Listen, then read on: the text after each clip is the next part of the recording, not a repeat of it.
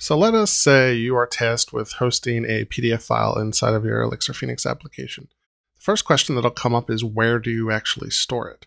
So inside of the assets folder in the root of your Phoenix project, you will see folders for things like CSS and JavaScript, and then a folder called static. Inside of static, you basically place any kind of asset that you don't want compiled or optimized, such as like CSS or JavaScript.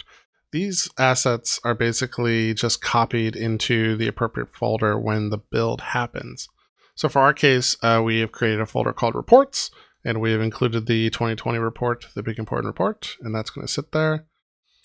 And then when your application is compiled or packaged for release, what'll happen is the assets folder is copied into priv static.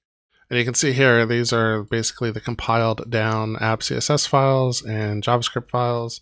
And then you can see our report here. It's inside the reports folder.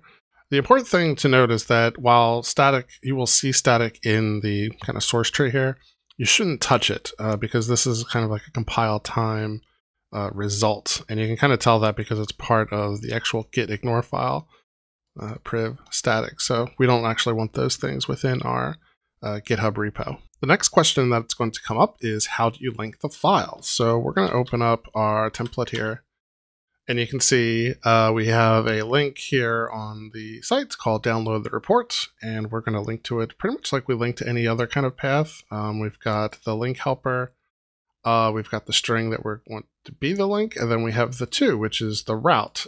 So here, routes dot static path, and then we pass in the connection, and then the path to the asset that we want to link to.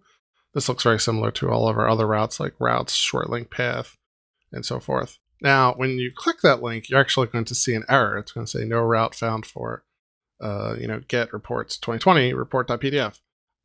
This is because you actually have to do one more change. So inside of your endpoint file, there will be the configuration for plug.static. This is the plug that kind of takes care of hosting and responding to the static asset. So you can see it's been pre-configured to store things like, resolve things like CSS, fonts, images, and so forth. What we're going to need to do is actually add the reports folder to the end of that. And then if we go back and we'll refresh the page, now we click download the report, now it actually works.